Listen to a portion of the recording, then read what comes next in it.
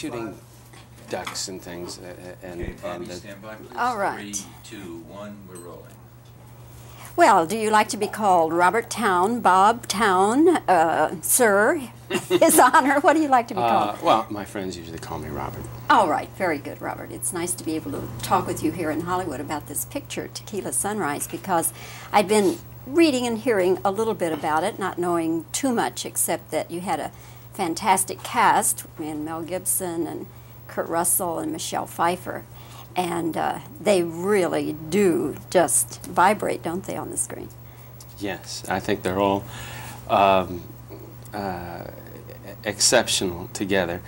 And when you take two people who, like Mel and Kurt, who are men who have done predominantly action films, when you get the two of them together in a scene and it's a dialogue scene, there seems to be a degree of vitality and intensity that you rarely see in a scene with two men talking. You are the writer and director of Tequila Sunrise. Did you write it with these people in mind? Well, no. I did with Kurt, actually. I wrote it with Kurt in mind. And after I'd seen Mel in Lethal Weapon, I wished that I had written it with him in mind, because I knew immediately that he was ideal for the part. And fortunately, he agreed with me. And so it was one of those times where I did not write a leading role for someone. And I must say it was strange to fly to Australia and meet a man I'd never seen. And with a part that I'd written, and having always written for someone that I'd known in the past, whether it was Jack or Warren, to meet a perfect stranger and introduce him to the part in the picture, and realize that it was perfect. I felt like a mail-order bride traveling to Australia. What was your inspiration for the story? Well, I think that it's a little difficult to say exactly what it what it was, but I think that all these things, one way or another, come from your own life, and I was, I guess, able to identify with a man who felt trapped by a past that from which he was trying to escape. And I think that the themes of friendship and betrayal were things that just interested me. I think that to take a cop who is a long-standing friend of a man who is a one-time drug dealer, criminal, men who feel they know each other and are friends, but owing to the nature of their respective professions, are not as close as they think they are. It's analogous in some ways to my life knowing friends of mine who are well-known, with whom I grew up in some cases, but who I no longer see except reading about them in magazines or seeing them in movies and thinking, God, we're close friends, you know, but we haven't spoken to each other in years. And the misperceptions you have about someone that you think you know but you no longer know is again something with which I could identify. One time when I was talking with Richard Donner, he said, and I was talking about Mel Gibson as a screen actor and his screen presence and charisma, he said to me, you have to watch him. This guy is dangerous in front of a camera. Do you think he's dangerous in front of a camera?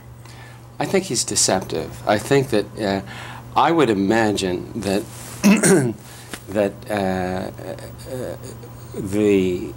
he has, I think what Dick is talking about, Mel has real volatility. He just shocks you.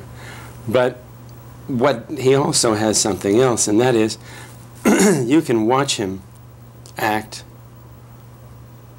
while you're directing him. And it looks interesting, and it looks, you know, it looks okay, and you think, God, that's a strange thing to do. But then you see it on film, and there is a transformation that is shocking. It just, something happens to him that doesn't happen to other people. And those moments become incandescent. Things that look a little quirky or odd suddenly seem frightening or touching or all of the things that he can do. Is Jack Nicholson the same way? No, I think Jack you can Jack is somebody that you can see coming from a long ways away. You know what I mean? It's just like Jack can keep talking and talking and talking, and you know exactly what you're going to get. It's terrific when you look at it.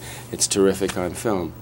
Mel has an alchemy with the camera that there's a transformation. That's all there is to it. You have to be on a set, see the scene being shot, and then look at it in dailies, and everybody goes, "Oh my God!" You know, it just something happens. I mean, it's the only guy that I could imagine it must have been like seeing that was probably Gary Cooper, because you know I used to hear stories that Cooper and everybody come on the set and they think, "Geez, that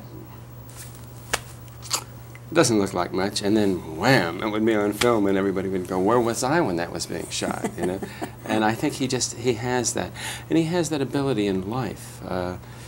He's the only guy who's a real star that I've ever been with that you can walk down the street with, and people, to a surprising degree, don't recognize him. He has an ability to cloud men's minds so they cannot see him. I don't know what it is, but boy, when he can't do that with a camera. The camera just makes him explode. Well, Robert, we have used up our time, but I hope the film does well for you. Tequila Sunrise, fantastic cast, and it ought to do really well for you. Good action picture. Thank you. And thanks for talking with us today here in Hollywood. Sure. Okay. Good one. Good interview.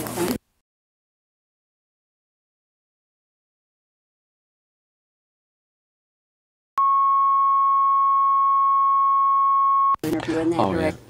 Shooting ducks and things, Okay, Bobbie, stand by, please. All right. 3, 2, 1, we're rolling. Well, do you like to be called Robert Towne, Bob Towne, Sir, His Honor? What do you like to be called? Well, my friends usually call me Robert. All right, very good, Robert. It's nice to be able to talk with you here in Hollywood about this picture, Tequila Sunrise, because I'd been reading and hearing a little bit about it, not knowing too much, except that you had a fantastic cast, and Mel Gibson and Kurt Russell and Michelle Pfeiffer, and they really do just vibrate, don't they, on the screen? Yes, I think they're all exceptional together. And when you take two people who, like Mel and Kurt, who are men who have done predominantly action films, when you get the two of them together in a scene and it's a dialogue scene, there seems to be a degree of vitality and intensity that you rarely see in a scene with two men talking. You are the writer and director of Tequila Sunrise. Did you write it with these people in mind? Well, no. I did with Kurt, actually. I wrote it with Kurt in mind. And after I'd seen Mel in Lethal Weapon, I wished that I had written it with him in mind, because I knew immediately that he was ideal for the part. And fortunately, he agreed with me. And so it was one of those times where I did not write a leading role for someone. And I must say it was strange to fly to Australia and meet a man I'd never seen. And with a part that I'd written, and having always written for someone that I'd known in the past, whether it was Jack or Warren, to meet a perfect stranger and introduce him to the part in the picture, and realize that it was perfect. I felt like a mail-order bride traveling to Australia. What was your inspiration for the story? Well, I think that it's a little difficult to say exactly what it what it was, but I think that all these things, one way or another, come from your own life, and I was, I guess, able to identify with a man who felt trapped by a past that from which he was trying to escape, and I think that the themes of friendship and betrayal were things that just interested me. I think that to take a cop who is a long-standing friend of a man who is a one-time drug dealer, criminal, men who feel they know each other and are friends, but owing to the nature of their respective professions, are not as close as they think they are.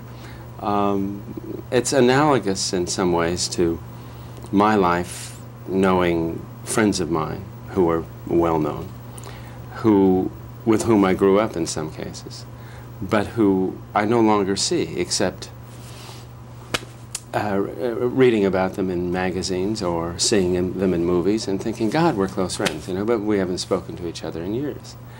And the misperceptions you have about someone that you think you know, but you no longer know, is again something with which I could identify.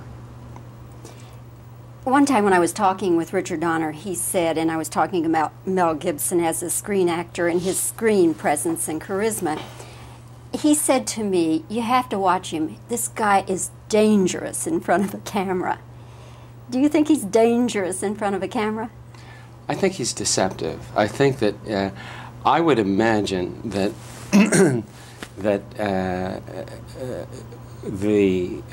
he has, I think what Dick is talking about, Mel has real volatility. He just shocks you. But what he also has something else, and that is you can watch him act while you're directing him. And it looks interesting, and it looks, you know, it looks okay, and you think, God, that's a strange thing to do. But then you see it on film, and there is a transformation that is shocking. It just, something happens to him that doesn't happen to other people. And those moments become incandescent. Things that look a little quirky or odd suddenly seem frightening or touching or all of the things that he can do. Is Jack Nicholson the same way? No, I think Jack is somebody that you can see coming from a long ways away. You know what I mean? It's just like Jack can keep talking and talking and talking, and you know exactly what you're going to get. It's terrific when you look at it. It's terrific on film. Mel has an alchemy with the camera that there's a transformation. That's all there is to it. You have to be on a set, see the scene being shot, and then look at it in dailies, and everybody goes, oh my God. You know, it just, something happens. I mean, it's the only guy that I could imagine it must have been like seeing that was probably Gary Cooper. Because, you know, I used to hear stories that Cooper and everybody come on the set and they think, geez, that doesn't look like much, and then wham, it would be on film, and everybody would go, where was I when that was being shot? You know, and I think he has that, and he has that ability in life. He's the only guy who's a real star that I've ever been with that you can walk down the street with, and people, to a surprising degree, don't recognize him. He has an ability to cloud men's minds so they cannot see him. I don't know what it is, but boy, when he can't do that with a camera. The camera just makes him explode. Well, Robert, we have used up our time, but I hope the film does well for you. Tequila Sunrise, fantastic cast, and it ought to do really well for you. Good action picture. Thank you. And thanks for talking with us today here in Hollywood. Sure. Okay. Keep going. Good interview. Thank you.